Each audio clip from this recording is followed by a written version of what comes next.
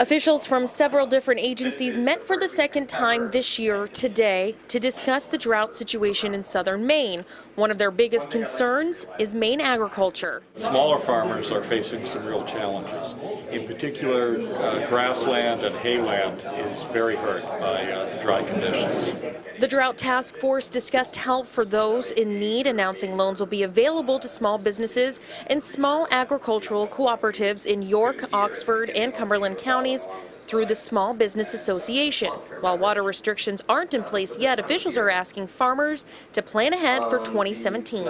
It's scary when you're not sure how your crop is going to go. That's your livelihood.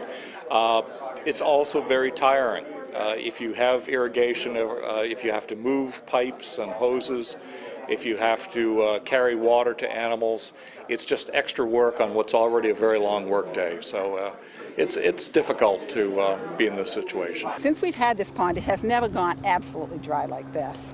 A situation Ramona Snell and her husband are starting to grow concerned about, especially when they look at one of their ponds currently bone dry. That's kind of an emotional challenge to see dry, because we don't know how much longer the drought is going to go.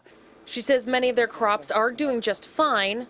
Like later plantings of things that need some water, it's been a little bit of a struggle to get those going. But hope, like many other farmers in Maine right now, to see more rain in the future. It's pretty much the same thing, and all the folks that we go to farmers market with will always say, if there's been a little shower, did you get rain last night? And pretty much people are in the same boat.